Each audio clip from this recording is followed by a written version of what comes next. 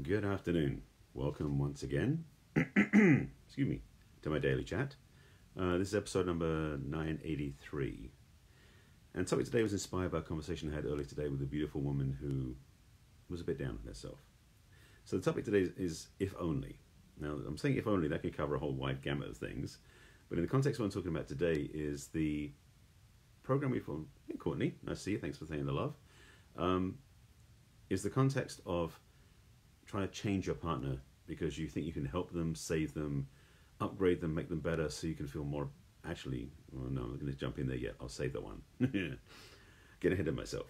But the idea basically you can change your relationship so that if only they'll be better, then we can have a great relationship. And there's two different levels in that. One is if only they would change.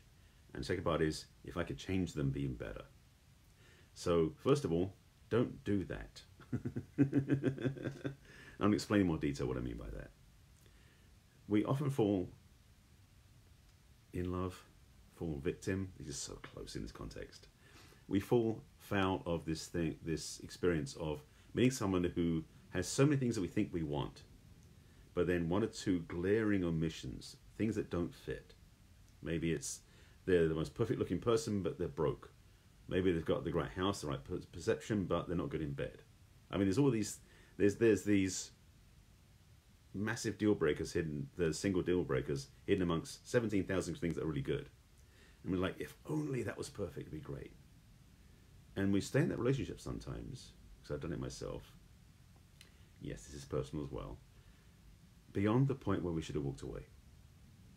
And this conversation I had with this beautiful woman earlier today, it was clear that she was regretting walking away because she didn't think she'd given it her all, or didn't feel like she felt like in some ways that she could have maybe changed things in the relationship to make him better so she could have what she wanted.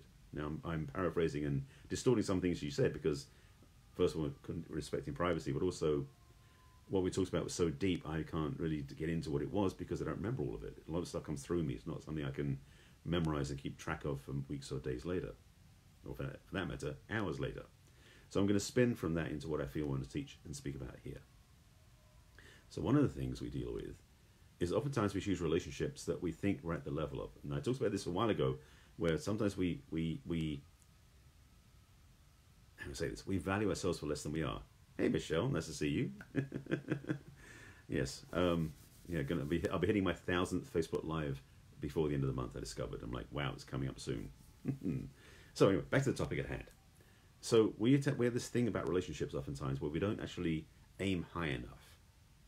And I mean that from the point of view that we value ourselves less than we really are. So we aim for relationships that match what we think we are or believe we are versus who we really are. And there's usually a gap between the two. And so then what we do is we feel like we can help that relationship become better. Now, maybe it's some sort of savior complex we run, maybe. Or maybe it's just the fact that we don't think we're worthy of having more. And then in that relationship, we think, I'm better than this. Not to say bad about the other person, but saying how can we make the other person better as well because we think we're better, let's make the other person better. And it's a trap we fall into because oftentimes we're in relationships, and as I said in the title, it's not up to I'll try that again in English, that covered too fast. It's not up to us to decide the other person's fate, so to speak. It really is up to them to decide. And when we're in a relationship, sometimes we feel like, if only they would change, if only they would become whatever that is, I'd be happy. Now, first of all, that's a really backwards codependency trap. This whole thing I've talked about many, many times about the fact that we sometimes base our satisfaction, our happiness, we predicate that on somebody else's response to us. Good or bad. If they treat us the right way, we'll feel happy. Don't do that. As I said, and I was telling my friend today about this, the quote from Jerry Maguire I use all the time is, you complete me is one of the worst examples of codependency I know of. Because somehow it implies we're not complete without somebody else. And that is absolutely, emphatically not true. We are complete whole beings, period. But we forget when we're in a relationship. They make us happy, therefore they fulfill us, they complete us, they do all these things that, yes, they add to our lives, but we're already whole and complete to start with. It's additive to who we are, not filling a gap we think we have, unless we omit to take care of ourselves. And I was talking to her about this as well, about self-care and self-support. We are so trained in the relationship paradigm that we should give over our power to take care of ourselves to our partner. it's a really interesting choice to make, and it's failing because we know better than that. But the thing is, we don't. Well, let me say another way. We might know about that, but we forget because we have this programming that we're installed with. And a lot of us have programming from childhood, from other places, from our peers, from watching TV, from all the media that impales it. Impales, interesting word. Impales us with beliefs about how relationships should be. And the truth is this: oftentimes, your perception of yourself is not as good as you really are. You shoot yourself in the foot, or you demean yourself. I can say this nicely. When I say, I want to frame this the right way.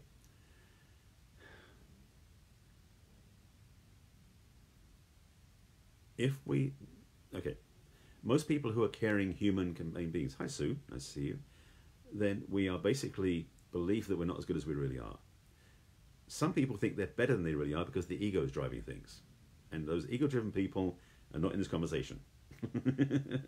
But for those of us who are humble,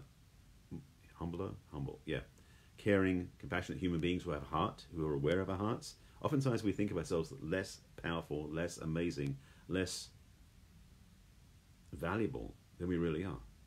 That's a whole conversation about worthiness. I've done that talk before. Not going to mention it here, but the thing is, what happens is we choose our experiences in life, including relationship, including income, including other things, based upon the perception of ourselves that we're not as good as we actually are. So the trick here, so to speak, the idea here, is to elevate and raise our say barometer, maybe in a way of using it, but raise our own value of ourselves to the level it really needs to be at, which is authentic. And for the thing is, and I talked about this yesterday, the day before, about how being authentic and being true to ourselves, to value ourselves, is where life really starts to happen for us. It's a dance we have. It's an opportunity we have that is so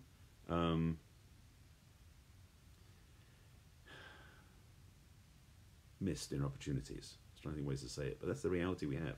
We're facing this dance, we're facing this opportunity where we get so caught up in the paradigm that we're not necessarily worthy of what we really want. And so we settle for less. And then you get into this trap of trying to fix what is less than what it is because we think we can make it better. And again, it's not our choice. So oftentimes, and it's a recommendation I have several clients, and I was talking to my friend this morning, today about this, is that we are, I'd say this in a nice way, we are falsely programming ourselves and falsely believing believing what we're about, so we can't have what we really want. And it's a false assumption. And our true value, our true power, our true authority comes from owning ourselves. And sometimes that requires us to not be in a relationship. Now, I'm not saying you should break up a relationship you're in if you're in a marriage or whatever long term. That's not my point. But if you've been dating in more frequent and shorter duration relationships and you're not getting what you want, it may be time to spend time alone for a period of time to regroup, to realign, and to get to know who you really are. And to start rebuilding that false assumption inside up to the level of who you really are as well. And I told my friend, and I'm going to tell you here as well, one of my reminders I keep giving them every day now is to practice self-love. Because a lot of people, they're so busy looking for love out there, you know, on camera, out there, they're not seeing inside. And frankly, the missed opportunity to have what we want is because we don't see ourselves clearly to then see out the world clearly. So, how to say this? My recommendation, my encouragement, my I say demand is too strong, but my wish for you, I'll say it that way. My wish for you is that you see yourself the way other people really see you. You know, it's like we do have this bad habit. The way there's a saying, a quote that is, if I remember correctly, is that if we treated our friends like we treated ourselves, we wouldn't have any. For most of us, we're so down on ourselves, we don't really own our power, our magnificence, and our truth because of something that happened 10 years ago, or when we were a child, or something in a marriage or relationship, or something at work where we did something really bad that overwrites 30, 40 years of goodness. That's a whole other talk I can give, by the way. But the truth is, we are way more valuable, worthy, deserving, and amazing if we let ourselves see ourselves that way. That's why I have a self-love guided meditation, because it puts you in front of the mirror where you start seeing yourself that way. There's a lot of secrets in this. It's not, well, it's not secrets, but it's like the side effects of practicing self-love is you start seeing yourself as more valuable, more worthy, more deserving, more authentic, and you take care of yourself more because you value who you are more. And that changes your frequency, your experience, your desire for a relationship to a better quality, a higher level, a more valuable partner. All that from just doing self-love. There's more to it than that, but that's the foundational step I keep recommending, because if you start there, of course, if you sign up for coaching with me, we'll transform your life. But that's another story. So I will put the self-love meditation link in the comments because I'm passionate about this. It works, and it doesn't take much time. It does require you listening to my voice twice a day. For some people, that's an amazing thing. Some people, it's like, yeah, that's all right. Now, that's the thing. I basically became deprecating slightly there. This is the thing. We all do that. So let's all stop doing that. Should we take a vow maybe and do a promise? Like, I promise not to be down on myself so much. Maybe you won't take that vow yourself. But when you start to really get and you grasp how amazing you really are, then your choice in every area of life, including relationship, starts to elevate. Now, you may be in the position where you were married up or you dated up from where you were in your mind, only to find out now that in fact you actually dated equal because you really are that amazing that you think your partner is. That's another conversation again too. So if you're not finding yourself choosing relationships that you feel are not working as well as you want, and maybe you want to raise the elevation, it may be time for you to walk away from those sort of relationships and start focusing differently. Now, I do help my clients to see themselves more authentically and clearly, and my self-love meditation, which again will be in the comments, will help you start elevating your own perception of yourself to where it should be, ought to be, where it really is. So I think that's going to be about it. I want to keep this short and succinct because I want to give you a teaching you can digest easily. And since this is Sunday attire, casual attire, I'm going to let you know about a few things so you can find the replays. Again, link them in the comments for my self-love meditation. If you want to get it verbally right now before I put it in there later on, it's barryselby.com/self-love. Easy to find. So this is my daily Facebook Live I do every day. Let's say again. This is my daily Facebook Live. Yeah, I said that right. That I do every single day of the week, 7 days a week, on my personal page on Facebook, which is Barry Selby, usually at 5 p.m. Pacific time. You can watch me, join me live every day of the week. Usually it's 5 p.m. unless I announce otherwise, because sometimes I have other commitments. But if you haven't seen my broadcast before, why not? If you haven't seen my broadcast before, you can watch the replays on my business page on Facebook, which is barryselby.author. Only about 200 or 300 show up there because Facebook doesn't seem to show them all. They're all there, but they won't show them all. So you can go to like my page on Facebook, barryselby.author, and you can watch them there. Or more effectively, you can watch them on my YouTube channel because I backed them up. If you go to youtube.com/user/Barry Selby, subscribe to my channel, and there's a playlist on there called Messages from the Masculine, where every single one of my broadcasts are saved safely, securely, and visibly. So you can search through by keywords and titles and find the ones you're looking for. If you want some help in this area of love and relationships, just message me. Again, the link will be in the comments for my self-love meditation. If you want to sign up for something more, let me know in the comments too. So I appreciate you being with me as always, and thank you for watching. I hope this has made some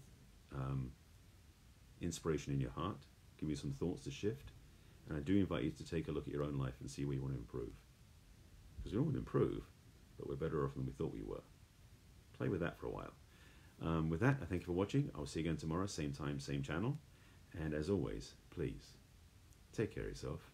I'll see you again tomorrow.